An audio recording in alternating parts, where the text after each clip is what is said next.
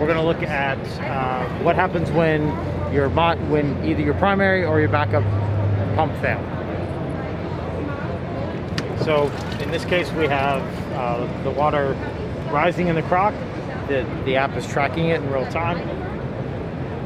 As it gets higher, we give you a warning saying your primary pump has failed. If the water continues to rise and the backup pump does not kick in, we give you a warning with that. And then ultimately we alert you that you have a potential flood situation and you need to attend to it as quickly as possible.